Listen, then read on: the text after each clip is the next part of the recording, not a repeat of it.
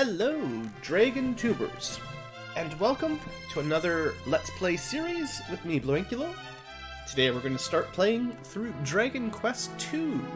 Just like when we played through Dragon Quest I, it's going to be the remake for the Super Nintendo or Super Famicom, because it was originally only Japanese, this version. So we're using a fan translation, which probably changes some of the names and locales a little bit, but otherwise it's pretty straight upgrade over the original Dragon Warrior 2 NES version. So hopefully, if you're watching this series, you may have watched my Dragon Quest 1 series, seeing as it's kind of, related. Obviously, the story's pretty connected.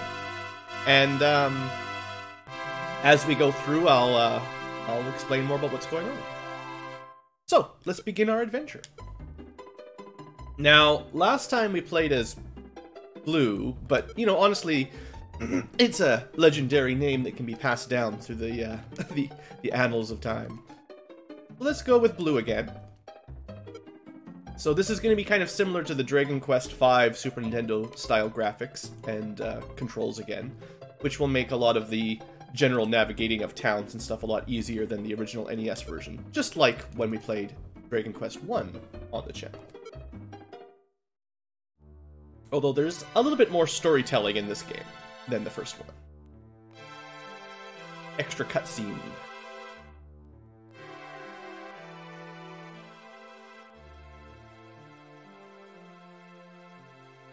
Ages ago, a young descendant of the legendary warrior Erdrick defeated the Dragon Lord and returned peace to something.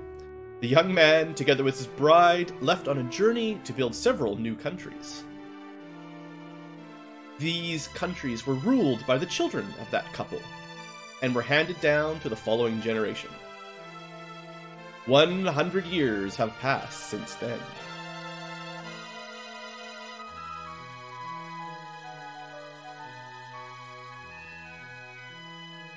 This is Moonbrook, which sounds like the right name for once. It is a country far to the southwest of Laurasia. Now, I'll just warn everybody that I'm far less familiar with the original Dragon Warrior 2 town names than I was in Dragon Warrior 1. So if I don't notice changes, that's just, In the courtyard of the castle, the king and young princess are passing the time with a peaceful talk. However,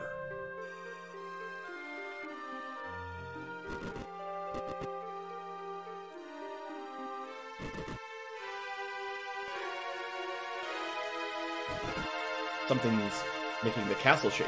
What's going on? Isn't anyone there? Oh, sire, it is terrible. The forces of the evil priest Hargon have invaded our castle. What? You say Hargon is attacking? Damn that, Hargon. We cannot surrender. Summon the soldiers at once. Yes, right away. Too late. They're all dead. The castle guards in this game are kind of notoriously terrible. I don't think that's the right name for the princess, but we'll call her Linda for now. Maybe I'll look it up later what her proper name should be. If anything should happen to me, do not... Now go, quickly! I must inform the king of Laurasia of our situation.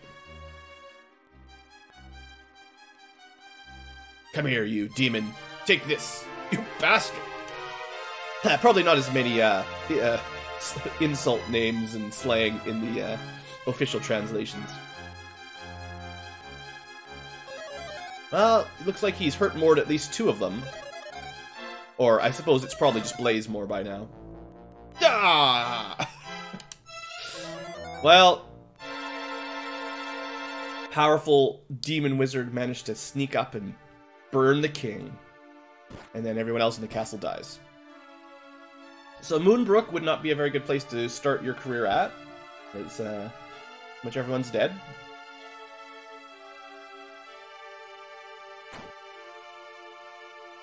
So yes, 100 years after the events of Dragon Quest I, we've got the original descendant of Erdrick, who hooked up with the princess and traveled across the sea, and all of their kids got castles, basically. That's what we're dealing with now.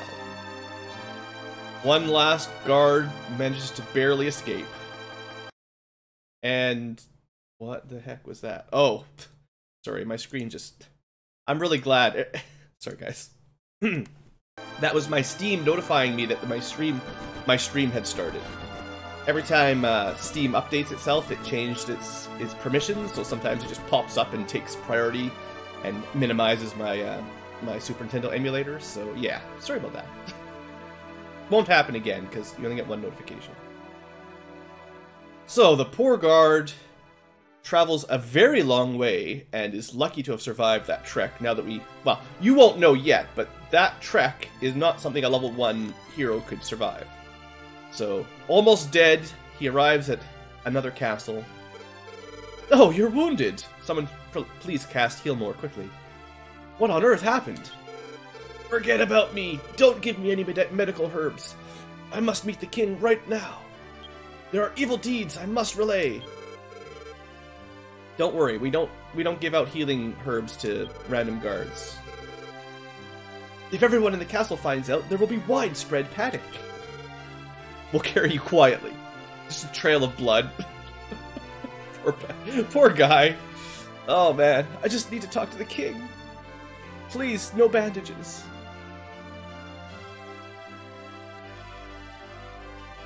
You have to walk up the stairs by yourself.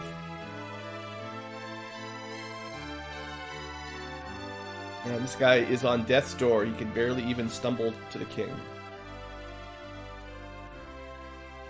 No princess, though, this time. The soldiers of the evil priest Hargon attack... Oh, right, this is the soldier. Ah, king of Laurasia, the soldiers of the evil priest Hargon attacked my castle Moonbrook. Hargon has called upon an evil god to fulfill his intention to destroy the world. Your Highness, you must take action.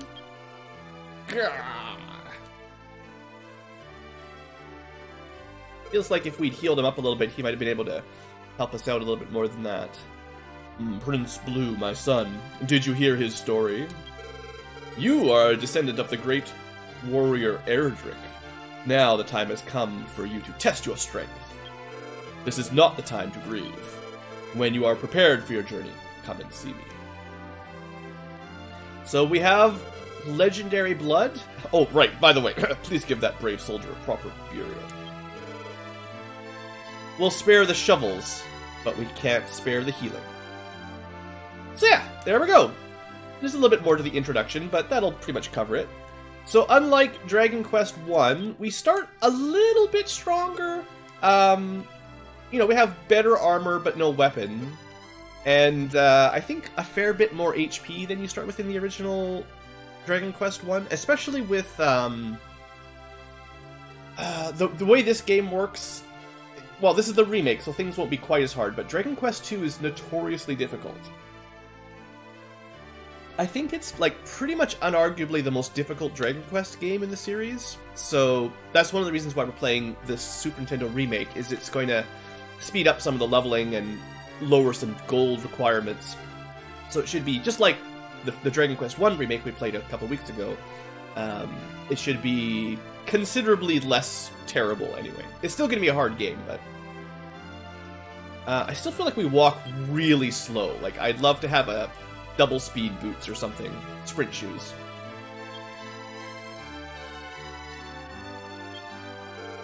Prince Blue, it looks like the time for you to leave has come. But even though it's for the people, it's sad to see you go. Oh yeah, this is the one that I remember this from before. Sometimes the text scrolling is a little bit too fast, so you're going to have to read really quickly. I think it's because of the translation from Japanese text to English text, and sometimes you need an extra line of English, but the game doesn't pause so that you read it before it scrolls, so that's how it's going to be. And I'm praying that you have a safe journey. Be careful, Prince Blue. Come now, Blue. Open that treasure chest. What? You found 50 gold? What an inheritance! Hey, a copper sword is way better than the first legendary Blue got to start with. We had to smack things with a club for a while. 50 gold and a sword. Thanks, Dad. Now blue. Okay, that's it. Just go. In Sumaltria and Moonbrook, there should be others who share the blood of Erdrick. If you combine your power with these people, you can destroy the evil beings. The demons, perhaps. Be careful. Don't forget to equip your stuff. Yeah, so unlike the very first NES Dragon Quest game, this was the first game where you actually had to equip stuff, basically. And that's not how you do that. You have to go status, equip. That's the one. So this is much more like, basically from Dragon Quest 2 and onwards, this has been how the equipment screen sort of worked for until like Dragon Quest 11, basically. So anyway, with that, we actually have reasonably good attack and defense for the early game, which is nice. Let's see if we can buy a shield or something. So if you go west of the castle, you'll find a town called Lyriza, maybe. And if you're heading to Sumaltria, that's where you go. Okay. So unfortunately, doors are still locked, and we'll need keys to get through them.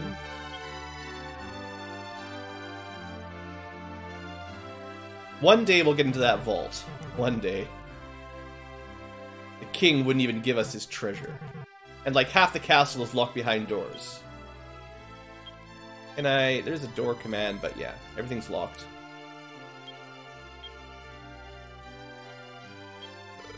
Oh, Prince Blue, please don't go. It's hard for me to talk to you about such things. This is the moment I've been waiting for. Oh, never mind. Please forget about me. Don't waste your time on the wishes of a woman not to your liking. I'm not sure who this prince is really into, but clearly not her. Poor kid. Alright, this is the first time, rather than having the king save your game and tell your experience, this is where we set it up as, you know, the church. The church manages your experience and your saving. You get saved, you know. A person who enters a traveler's gate will... Oh, this is Old Man. Will instantly be transported to a far-off place. The gate here leads somewhere to an island. Some island. I don't really know. I just tell people that this magic teleporter is going to lead them somewhere. You're on your own, Prince. I don't think this will actually do us any good right now. Although you can hear the overworld music, which is excellent. Anyway, so we're on an island that we can't do anything with. Fine. If you could get in a random encounter there, you'd probably just die, so let's not even try.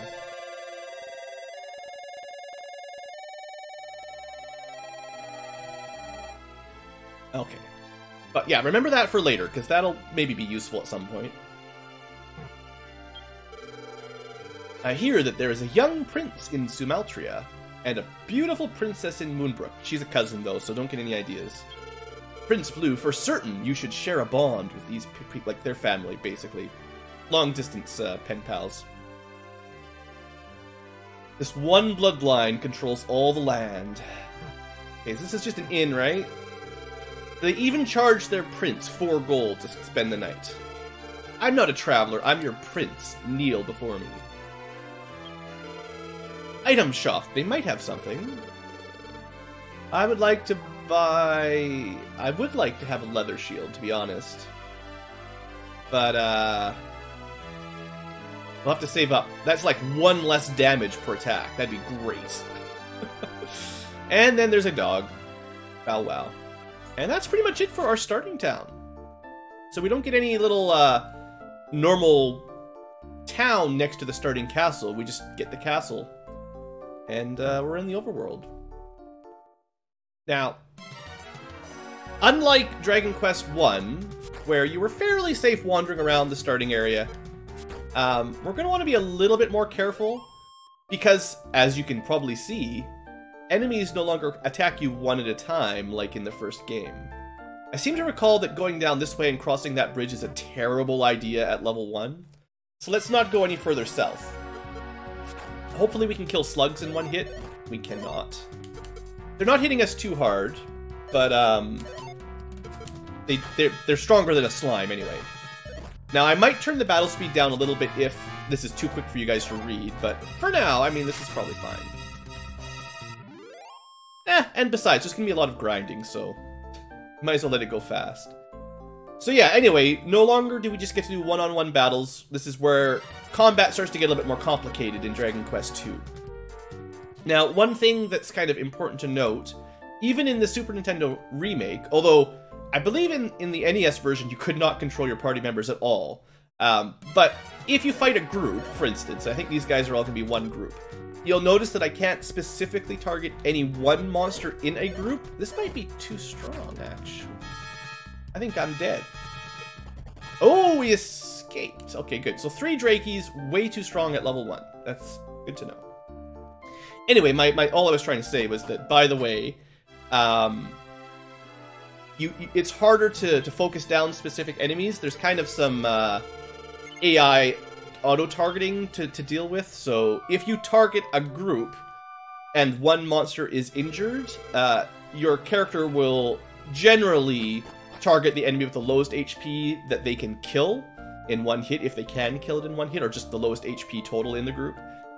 You don't get to manually control that, unfortunately. So it's harder to spread the damage out if that's something you want to do.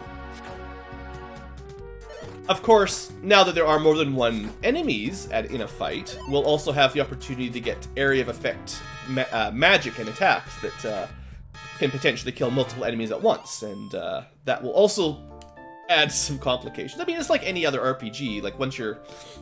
this is the evolution of JRPGs, really. Dragon Quest I was very simplistic, one-on-one fights, and then here we go. Now we're going to deal with potentially 3 on... I don't know what the max enemy size is, probably like 10 or something. But our party, we might even get 3 heroes eventually.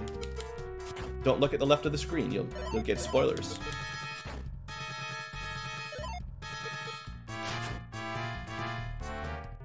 So, basically, because the Drakies kicked my butt, I'm like, I should probably get at least a level up here. 2 strength, 1 speed, 1 vitality, good amounts of HP. What I really want, though, is probably the heals. Ah, that's right, this guy doesn't get... So, unlike the first Dragon Quest game, where you start learning heal spells, the hero of this game does not learn magic, I don't think. This is your pure fighter character, basically. So we're gonna have to buy herbs and stuff early on. Although I think I want to buy that that shield first before we really go anywhere. So what we're gonna do is start putting a little bit of super speed.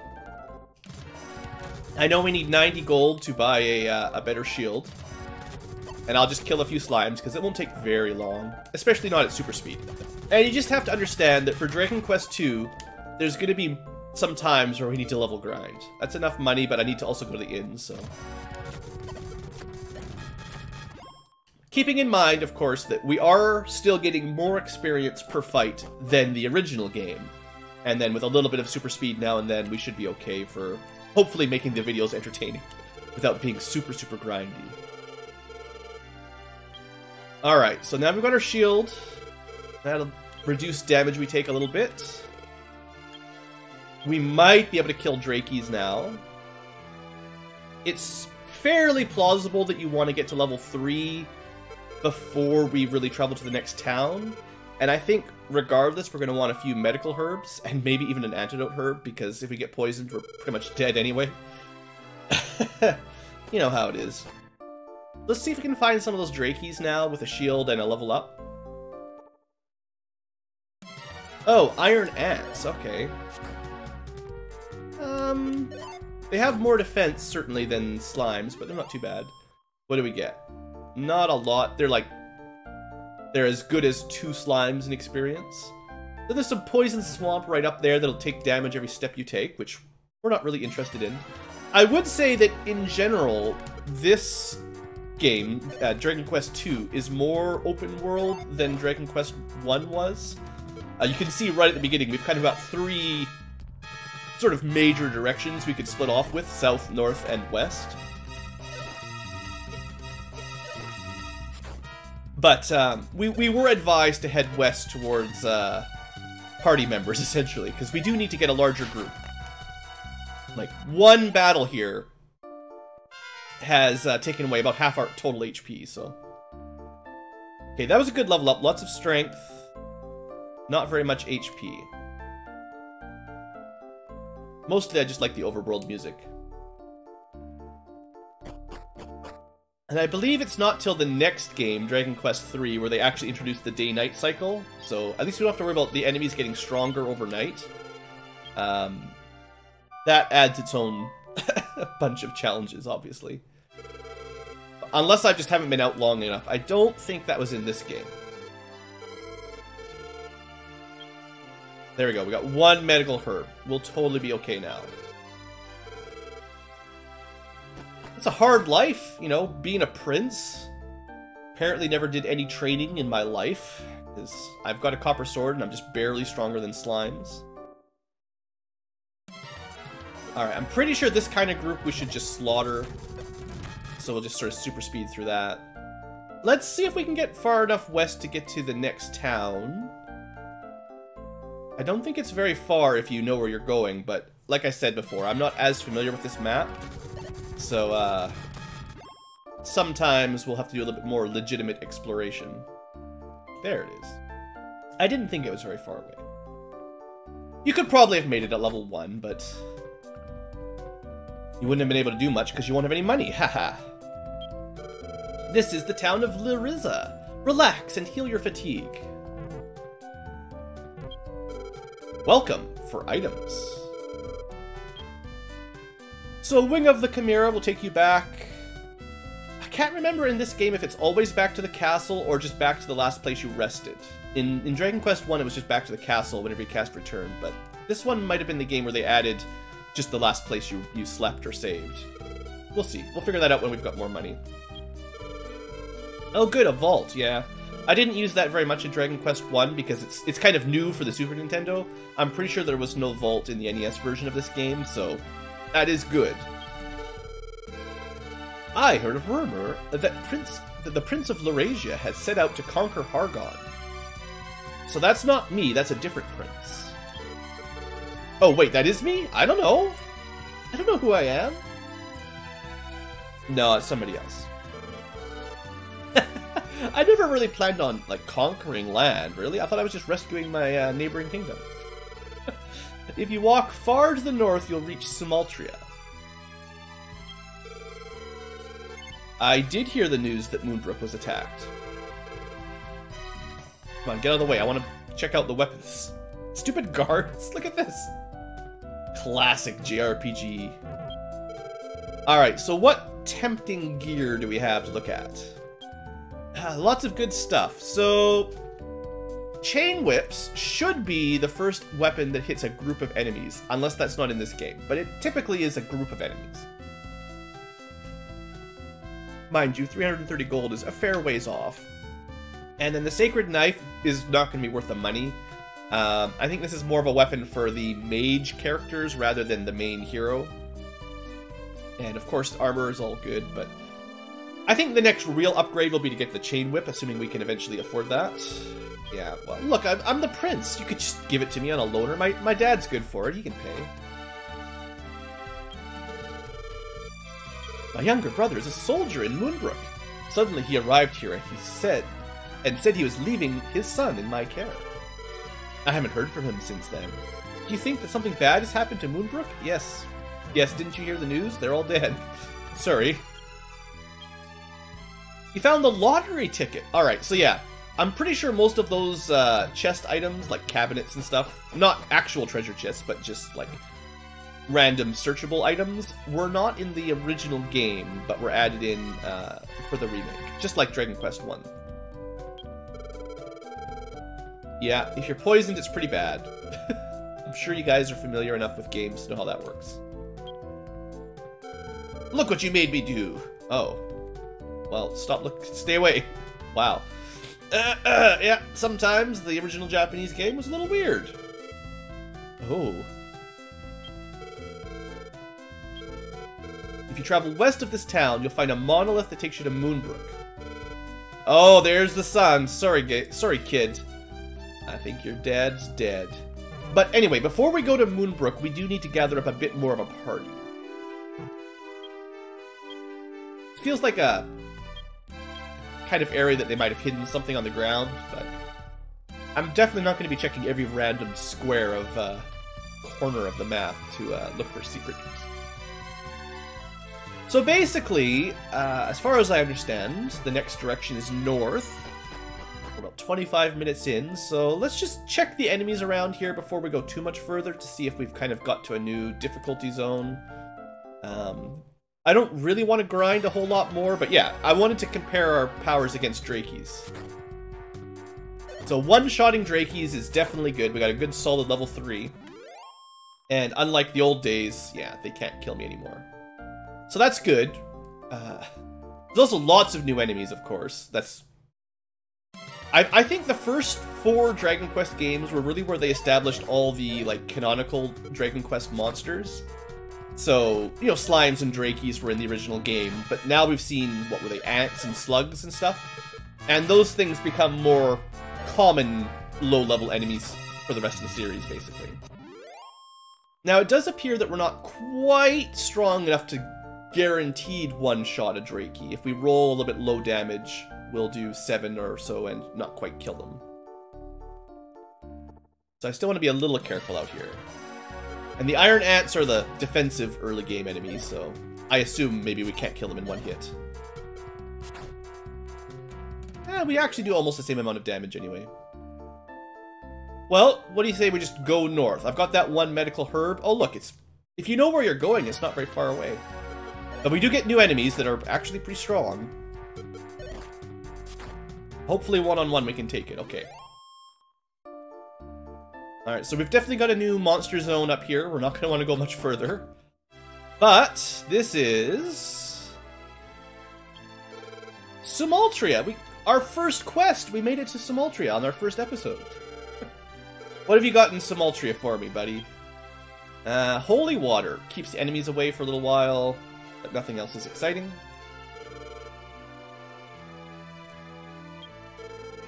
The other day, the southern sky could be seen burning bright red. Could something have happened to Moonbrook? Well, that's what everyone's saying. I do feel like a lot of these starter towns in Dragon Quest II are very small compared to some of the Dragon Quest I towns. I guess they're all newly established, though, comparatively. Like, they're not old towns. We want to... So we'd have to wait for the prisoners to walk to the bars to talk to them.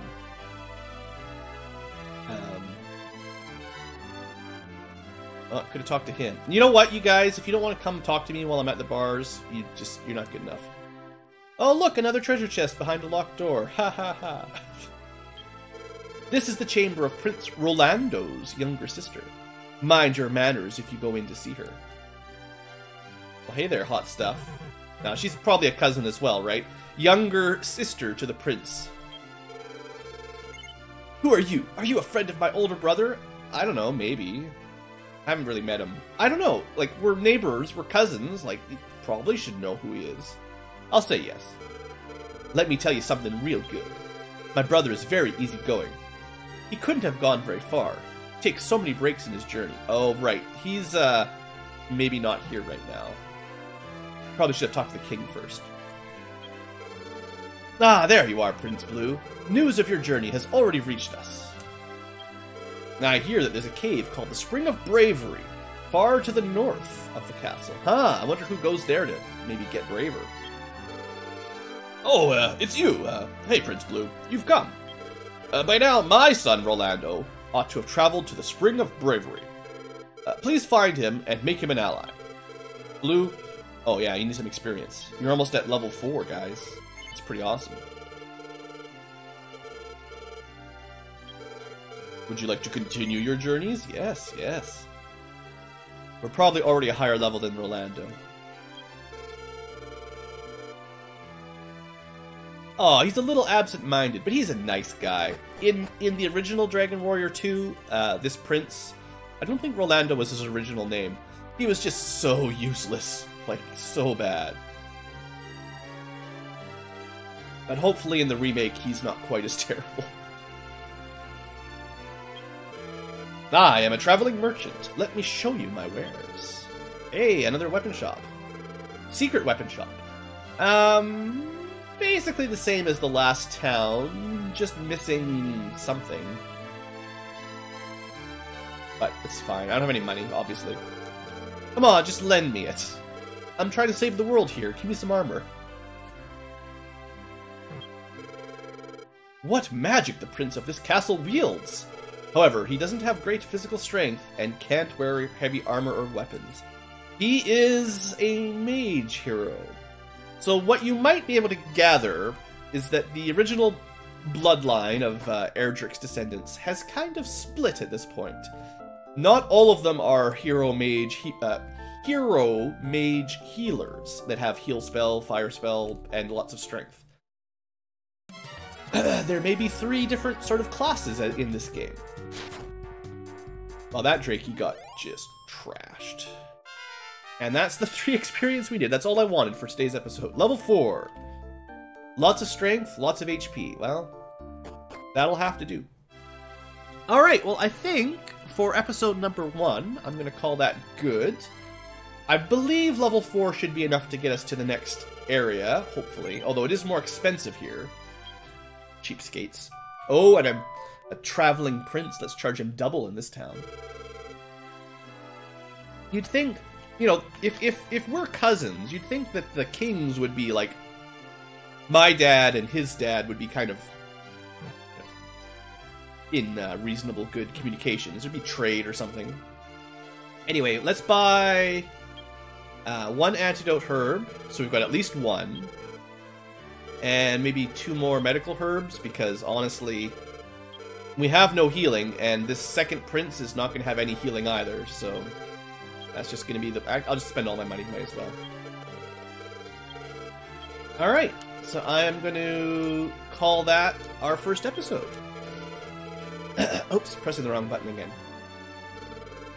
Alright, good start, I feel like. Next episode, we'll see if we can find our first companion, really, our second character. Thanks for watching, and I'll see you next time, everybody.